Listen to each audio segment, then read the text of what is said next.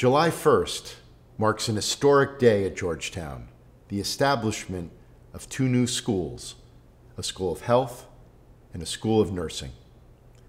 Working together, and with schools across Georgetown, the School of Health and the School of Nursing will help us to expand our commitments to health and to provide new opportunities for collaboration.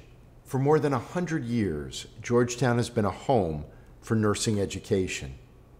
As we begin this new chapter with the School of Nursing, we are so excited to see what will unfold.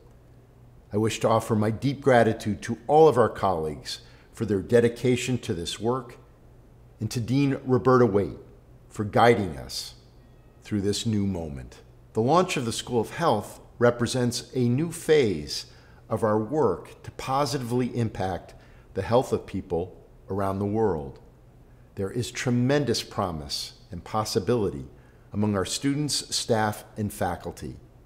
Working together across all of our campuses, we look forward to unlocking this potential. And I'm deeply grateful to Dean Christopher King for taking on this important leadership role, and to all of our colleagues who will contribute to this new school.